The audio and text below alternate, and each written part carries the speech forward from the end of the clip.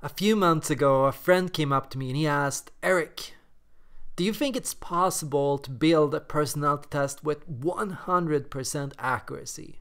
And I thought to myself, getting nervous, heart beating, I don't know if I can do that. I don't know if that's possible. That sounds very difficult. But now I'm starting to feel that maybe that is possible. I mean, it's an ideal, it's a dream, it's a utopia, but maybe some dreams, maybe some utopias are possible, and maybe this one in particular is.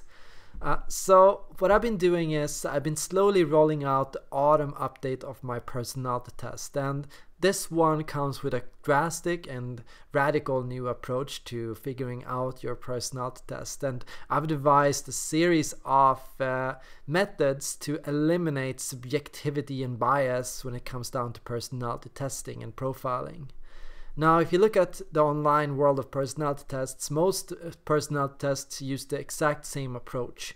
They focus on the dichotomies. Either you're introverted or you're extroverted. Either you prefer to be alone or you prefer to be with people. Either you are shy or you are outgoing. And your answer on these scales will determine your personality type. Your personality type is a combination of these answers. Introversion plus intuition plus feeling plus perceiving equaling the INFP personality type. Only a few personality tests out there have been able to build functional cognitive function tests. Cognitive function tests measuring, instead of your answer on these dichotomies, your inner thought patterns, how you think, what values you have, how you process information, how you perceive the world. And while these tests are more accurate than the dichotomy tests, they are not near a level where they can be considered consistent or statistically valid or significant. The problem with the dichotomy tests was clear from the beginning. No person is truly introverted or extroverted. Most people are somewhere in between. Most people, a true introvert, a true extrovert in Carl Jung's own terms, would be a person who belongs in the lunatic asylum. You know, most people are a mix of these traits, a complex mix, a unique mix of these traits. And that's why Carl Jung proposed the cognitive function approach. The cognitive function approach, it's superior to the dichotomy approach in the sense that it manages to explore instead different factors of introversion, different sides of introversion. Introversion is an umbrella term. It's not a personality trait. It's an umbrella term for multiple different forms of personality traits. For example, it's a factor of how reserved you are. It's a factor of how outgoing you are. It's a factor of how shy you are. It's a factor of how much you value alone time, how private you tend to be about yourself and your own thoughts and feelings, how introspective you are. It basically measures up a bunch of different things all together, and that's why it's so hard to say and answer this question so clearly. The answer on most introverted and extroverted tests is the same. It depends. It varies. I like being around people if we discuss ideas because I'm an intuitive, but I don't like being around people when it's just about small talk and the same thing over and over and the same people and the same discussions. I get bored by repetition. Yeah, that's the problem with basically all personality tests, so 90% of all personality tests online. We are not so easy to place, and we don't fall so easily on either scale. So for the past few years, my test has been a classic cognitive function test that gives you a personality type based on a weighed assumption based on your answers on these different cognitive functions. So a person who tests high for NI, and FI, and FJ, and NJ, S, and INFJ. A person who tests high for SC, for TE, for TP, and for SJ is an ESTP or ESTJ. So it depends really on how strongly you test or answer on these different questions, so on where you place yourself and where you fall on a scale. Now what I've come to develop is a double cognitive function approach. Rather than the classic cognitive function approach, I've come up with a double cognitive function approach. So the problem I saw with the cognitive function approach was that most people will struggle to interpret individual cognitive functions. In what situations am I private? In what situations am I more open with myself? In what situation can I be more shy? In what situations am I more outgoing? A lot of time it depends on a combination of factors, and your shyness is only as strong as your other factors and personality traits. Your honesty is constantly balanced against other factors inside your personality. Most people are not one singular personality trait or cognitive function. Most people are a complex network and connection of multiple personality traits. Rather, I work with 4 traits that all have to coexist and work together. The double cognitive function approach basically asks a question which factors in 2 cognitive functions at once. So NI together with FI, NI together with TI, rather than NI alone and FI alone and TI alone. What I do with this is I create a test that is easier to answer for an INTJ as opposed to an INFJ. An INFJ will place themselves an answer and relate differently to introverted intuition depending on how it's described. And INFJs often don't relate to or use introverted intuition with the same purpose an INTJ would, and often don't even talk about it in the same way. Based on interviews and coaching I've had with you guys, I notice INTJs experience introverted intuition very differently from INFJs. So a test has to be smart enough to see past that and connect and understand that and place that the right way. Another cool thing about my personality test is the triangulating test format that I developed to figure out your personality type. So what happens with my test is you fall on an end of 3 scales. You are a combination of 3 neighboring types as one. So to explain that in simpler terms, the INFX, the NIFI personality type, has traits that border on and can appear like SI and FI, or, for example, NE and FE.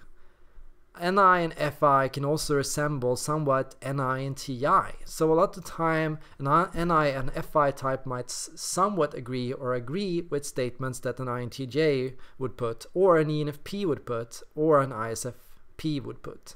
So to understand that, an INFJ or an INFP has to be somebody who borders these 3 types.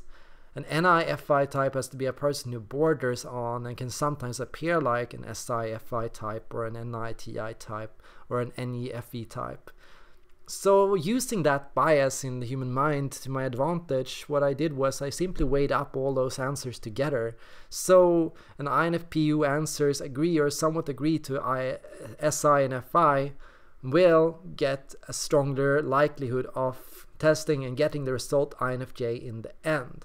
And these 2 things will not be held separate from each other. So they will be all factored in and you will be the type in the middle. The cool thing about this approach is it resembles how I type people in real life too.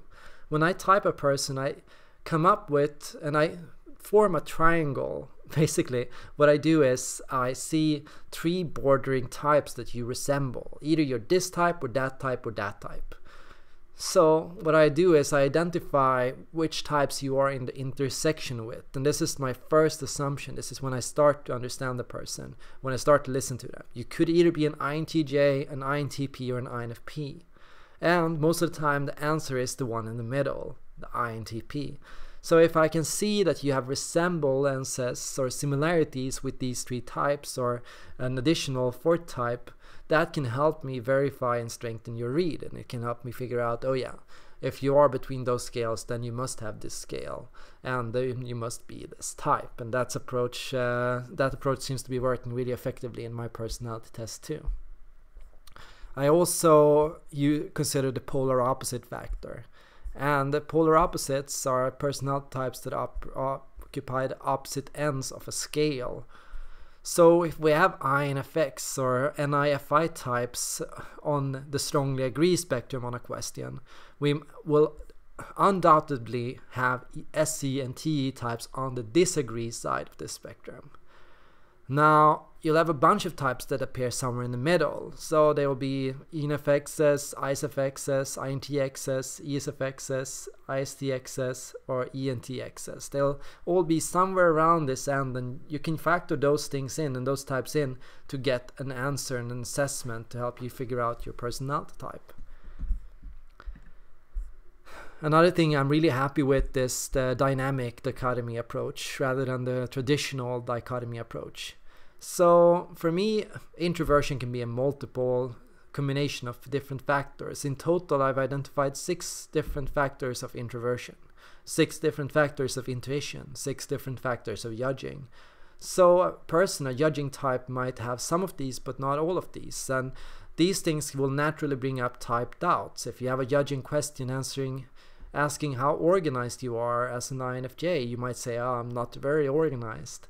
But if you're asked how loyal you are or how focused you can be, then it's much easier to answer correctly. So you have to figure out which traits you are high on and which ones are strong on, and which traits are your judging traits, which traits are your feeling traits, which traits are your intuition traits, which traits are your introversion traits. And I'll have some videos out on this topic that will raise some really interesting questions about this very topic.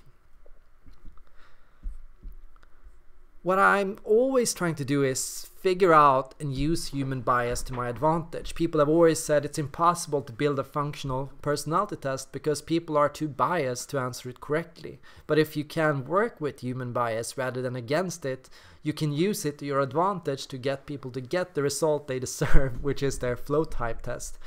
What I have to do is I have to really use rhetoric and my experiences in communication to assess strategically how different types will respond to different questions. I have to test every question against every type to make sure that it will perform the way I want it to. I have to make sure I use the right terms and values and that these terms are used and understood correctly. And I have to make sure I give people the right context. A personality test missing context is going to cause people to answer incorrectly way too often, and there's way too many personality tests out there that make this mistake. They ignore context. They say, do you like to be around people or do you prefer to be by yourself? And they ignore context, which is which people, why, for what reason, in what situation, and when. What I contextualize everything against is flow, and flow has become the concept that has come to dominate my project. Who are you in flow, as in who against are you when you are stressed? Who are you in flow versus who you are under stress? So my personality test, focusing on the positive flow, will ask you questions to figure out what you really enjoy, what you really value, what you really like, what really interests you, what you really, really find to be you. And in doing so, it gives the right definition of what you is. I mean, most personality tests ignore this question. What is you? Who are you? What decides who you are and what your identity is? I mean, you can answer this so differently based on what perspective you have. I mean, people who don't like you will give a completely different biased explanation of who you are, focusing on negative variations of your personality traits rather than your positive, focusing on what you lack rather than what you possess. People who like you will focus on what you like. And the question is, am I over-glamorifying myself? Am I answering based on who I wish I was rather than who I was? Am I answering based on who I am right now or who I am at my best?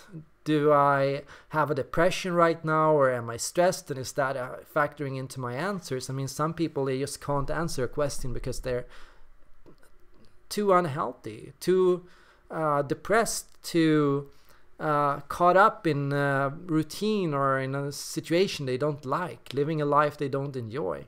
And I mean, then I think it's quite refreshing to have a personality test that factors in on the important. What would I do if I did what I enjoyed? What would I really like? What would I really want? What would I really prefer if I could choose for myself?